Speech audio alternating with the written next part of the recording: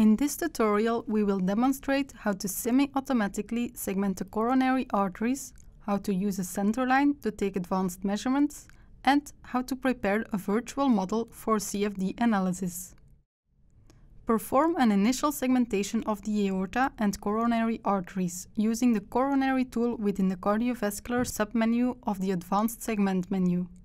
Restrict the boundaries of the segmentation to the heart structure by adjusting the wide bounding box in the 2D view. Click the Indicate Aorta button in the Coronary Segmentation dialog box. Pick a point on the actual images in the center of the ascending aorta at the level between the two coronary ostia. Click the Add button to indicate the starting point of the left coronary artery. Pick a point in the actual images just outside the contour of the aorta segmentation. From the start point, corresponding endpoints can be chosen. Select the plus button in the S1 row. In the actual images, follow one of the coronary branches and left-click at the endpoint of the coronary branch. Repeat this step for all major branches of the left coronary artery.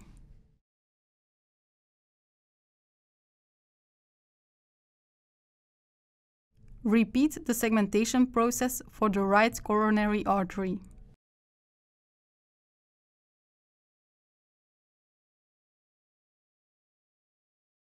When you are satisfied with the results of the coronary segmentation, click Save Results and Save All.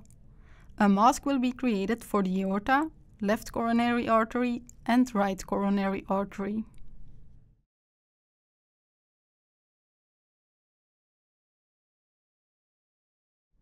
If needed, use the Multiple Slice Edit tool within the Segment menu to edit the aorta mask created in the previous step.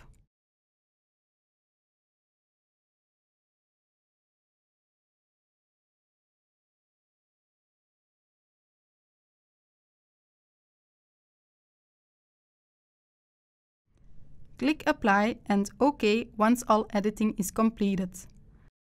To remove any floating artifacts, select Region Grow, found in the Segment menu, on each of the three masks.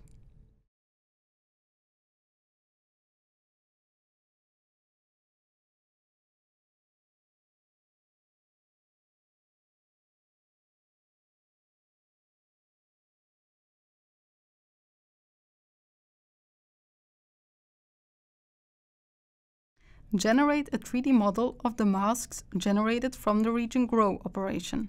Do this by using the Calculate Part tool from the Segment menu. Select the optimal quality setting and click on Calculate.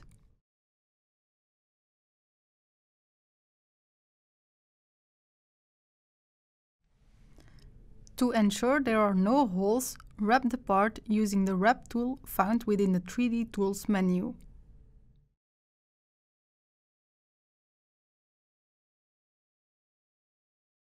To clear away any surface deformities, smooth the newly wrapped part with the Smooth tool from the 3D Tools menu. Within the Analyze menu, select the Fit Centerline tool, select the Smoothed Wrapped LCA and click Fit Centerline. A centerline will appear in the Objects tab. Toggle on the transparency in the 3D Viewport toolbar to visualize the results of the centerline algorithm.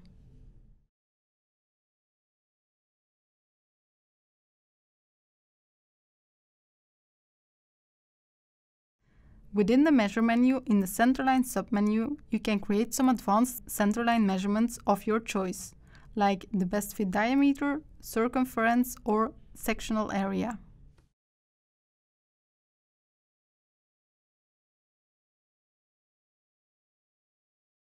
Hide all measurements by clicking the Measurements tab in the Project Management window. Toggle off the visibility for each measurement.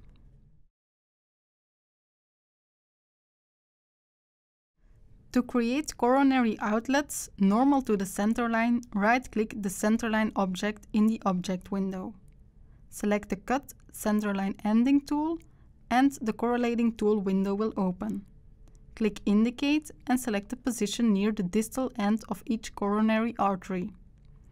Select the cut operation from the Cut Centerline ending window. The resulting Cut Centerline object will be generated in the object window.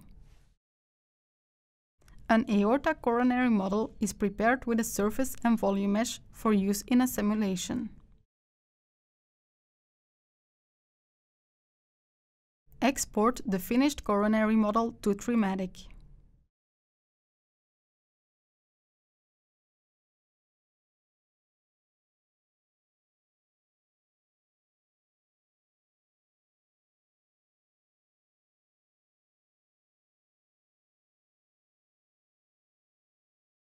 Go to the Fix menu and select the Fix Wizard tool to ensure the part is ready for mesh optimization. Click Follow Advice once the part is selected to fix the part.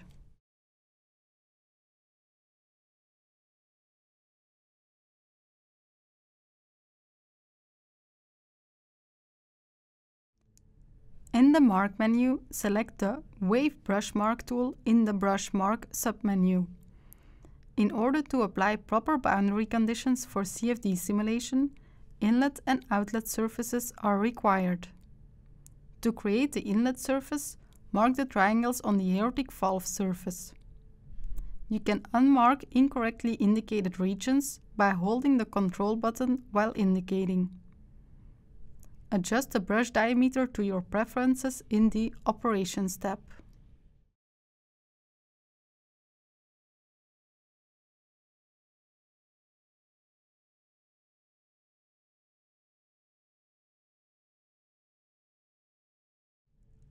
To create the inlet surface from the marked triangles, right-click the Marked Triangles from the coronary model.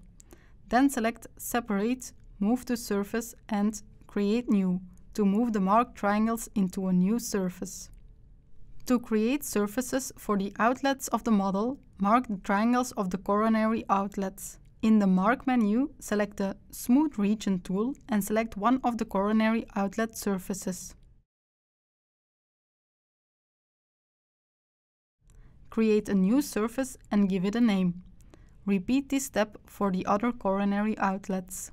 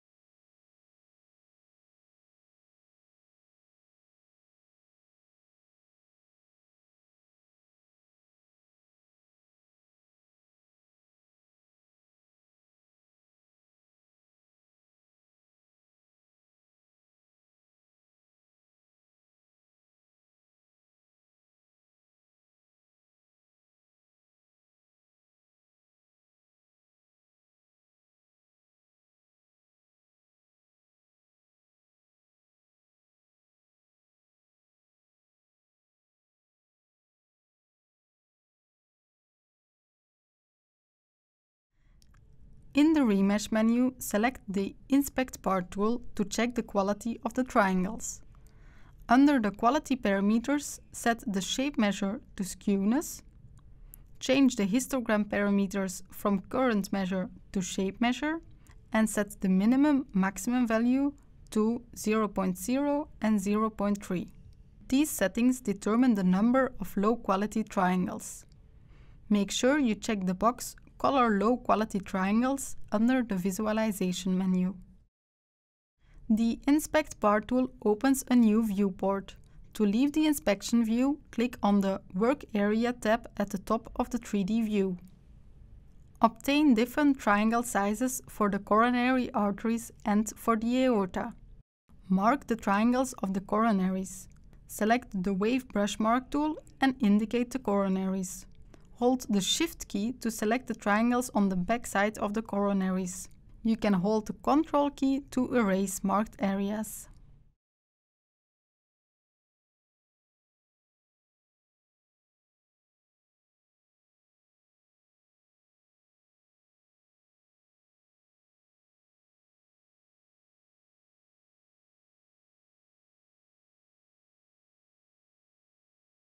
Use the Adaptive Remesh tool in the Remesh menu to optimize the surface mesh of the part. Toggle the Export mode off. Select the part as the entity and set the target triangle edge length to 1.5 mm. For the local remesh parameters, select the marked triangles as the entity.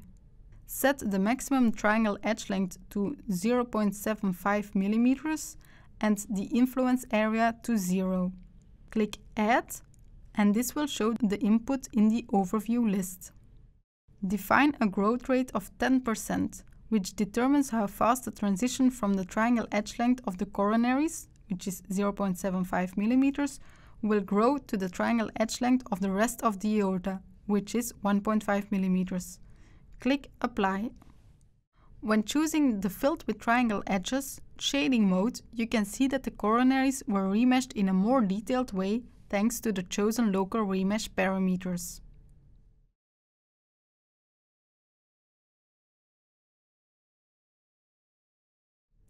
Click on the Inspect Part tool in the Remesh menu to verify if the surface mesh quality did improve.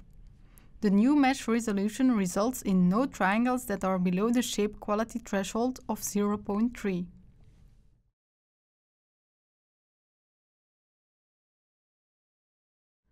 Use the optimized triangle elements on the part surface to create a volume mesh. For the local volume mesh, select the marked triangles, which are the coronaries, as the entity. Set the maximum edge length to 0.75 mm and the influence area to 2 mm. Click Add and set the growth rate to 15%. For the Analyze Mesh Quality parameters, set the shape measure to aspect ratio and the threshold to 0. Click Apply at the top of the Operations page.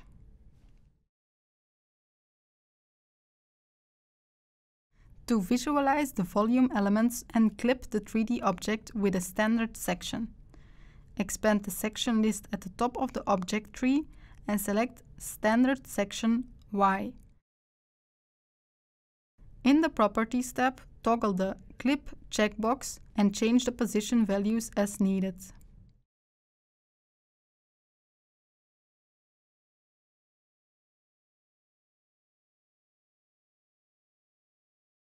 Export the mesh into ANSYS file format by going to the File menu, selecting Export and then choosing ANSYS.